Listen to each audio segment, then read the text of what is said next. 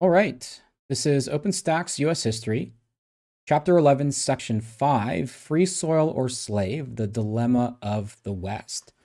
So let us just recall very quickly that in the last section, we talked about the Mexican War, the war between the United States, Mexican-American War technically, the war between the United States and Mexico from 1846 to 1848. And that led to new territory being added to the United States, which was called the Mexican Cession. And in the Mexican Cession was the important state of California. Now, most of this territory is pretty sparsely populated. That was until the gold rush. And the gold rush in 1848 sent, really hundreds of thousands of people into California, which ultimately meant that California was ready for statehood. And the reason why California is really kind of it's really sudden in a lot of ways. Sudden statehood is a problem is because now California needs to enter as either a free state, that is a state in which slavery is illegal, or a slave state. And this ultimately becomes the debate here, right? Free soil or slave. So there were efforts by some individuals, specifically Northerners in Congress, to try and prevent the expansion of slavery into this Mexican cession, that is the territory added from the Mexican-American War. One of them was the Wilmot Proviso. The Wilmot Proviso was an effort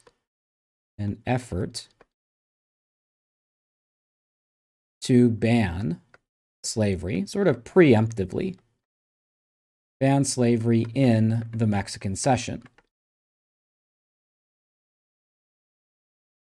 And we're talking primarily about California, but also New Mexico, Arizona, Nevada, that sort of territory.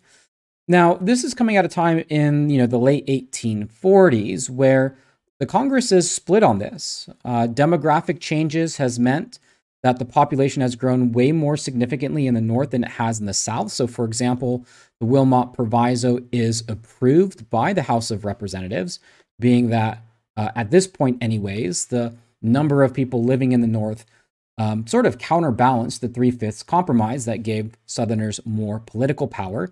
And of course, as more time goes on, the population of the North grows larger and larger. This is due mostly to immigration, but other factors as well. But the Wilmot Proviso is struck down by the Senate. And so this effort by Northerners to ban slavery sort of preemptively ultimately fails.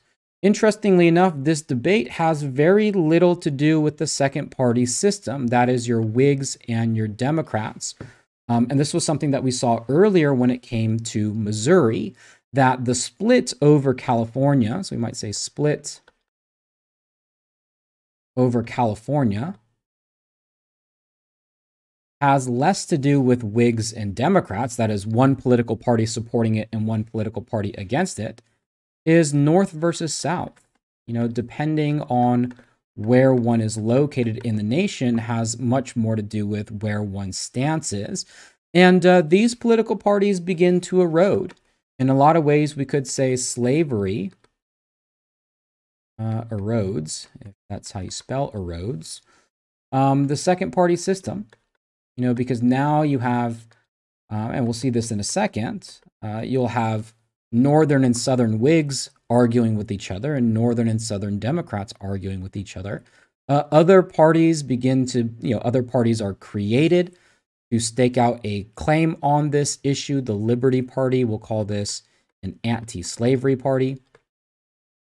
Pretty small, but at least there is, some organization behind specific positions that are opposed to slavery.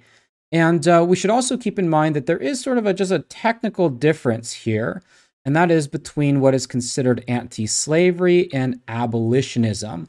Abolitionism, or the abolitionist movement, is more of a social/political movement.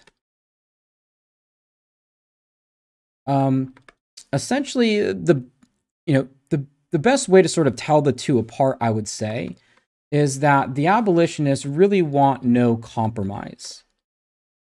That is, slavery needs to end, and slavery needs to end now.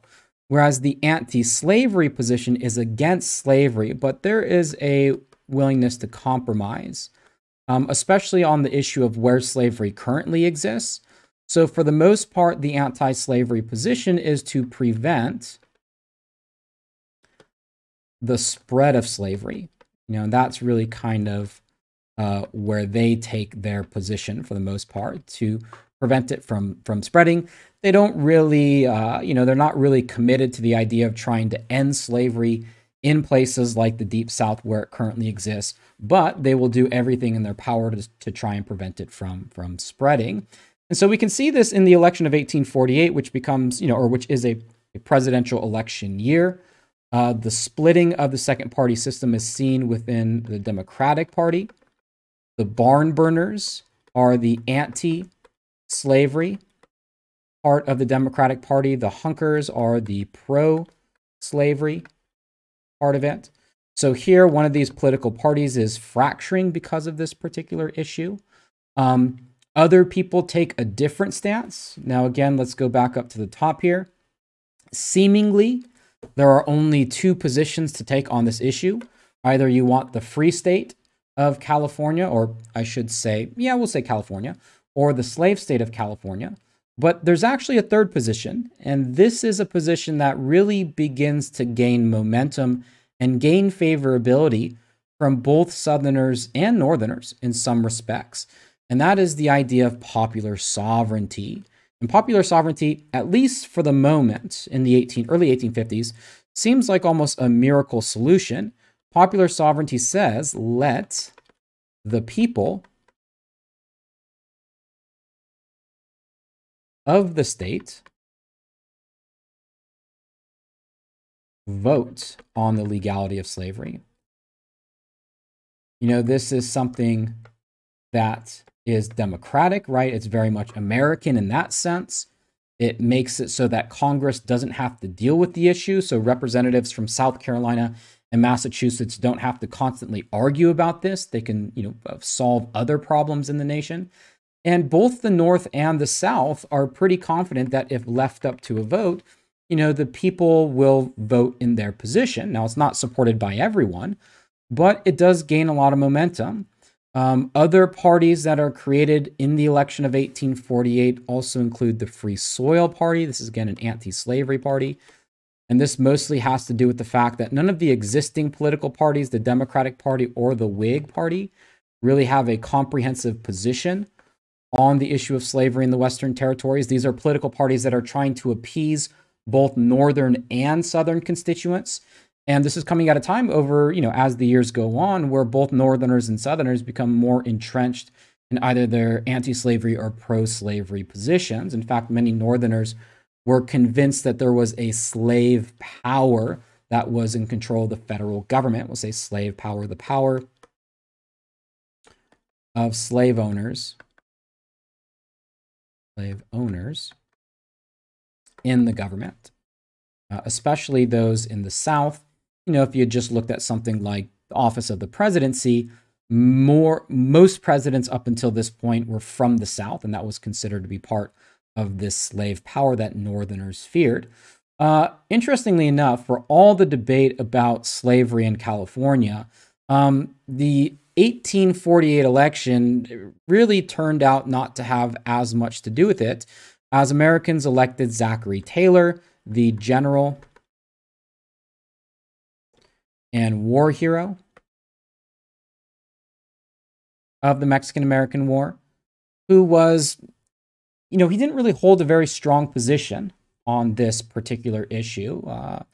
He pretty much didn't care whether or not, the Western Territories went for slavery or against slavery.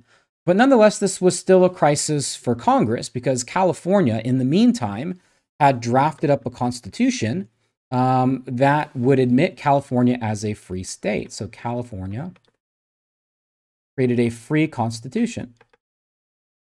And, one of the things, Constitution, that made California different than other examples like Missouri, like Texas, was that for all practical purposes, there were no slaves already in California by the time it admitted for to become a state, for statehood, whereas there were already slaves in Missouri, there were already slaves in Texas.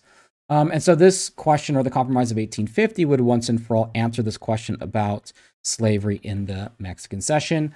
Henry Clay, our great compromiser, you know, this guy has been around forever in American history at this point. He's pretty old, I must say. This was the guy, compromiser. Oops. This was the same guy who created a compromise with the tariff crisis that saw Andrew Jackson almost lead an army onto South Carolina. And as you can see, by 1850, 30 years after the Missouri Compromise, the compromise is more complicated. There are more moving pieces to try and get both Northerners and Southerners to agree on it. So the Compromise of 1850 has 5 different parts to it. The first part is that California will enter as a free state. For the most part, this was a given. It was very unlikely that Southerners would convince Congress to make California a slave state, simply because the people of California had already taken the initiative and created a free constitution. Again, there were practically no slaves from a practical standpoint in California. Other territories, Utah and New Mexico, which were still sparsely populated, but one day might enter the Union, it was decided that those would be up for popular sovereignty. So when the time came, the people would vote in those areas whether or not slavery would be legal or illegal. Northerners who were, disgusted by the fact that the slave trade still took place in the nation's capital, Washington, D.C., also demanded an end to the slave trade there. So in D.C., the slave trade, not slavery itself, but the slave trade was abolished in D.C. as part of this. Southerners, what they really get out of this, and maybe one of the more consequential aspects of the Compromise of 1850, is a new fugitive slave law. Again, fugitive slaves are runaway slaves. These are slaves that go from southern slave states, escape to the north. Now, if you go back to the Constitutional Convention, there was an agreement by northern states to return runaway slaves. At this point, those northern states are pretty reluctant to do that. They're, in some cases, just outright refusing. So Southerners demand that the federal government do something about it. This new fugitive slave law, we're just going to say, is more strict. And we'll talk a little bit more about the consequences of this law. And lastly, just a sort of a very minor sort of part of the Compromise of 1850 was the setting of the border between Texas and New Mexico. In terms of the 2 most important parts here, again, Northerners get a free California, Southerners get a new and stricter fugitive slave law.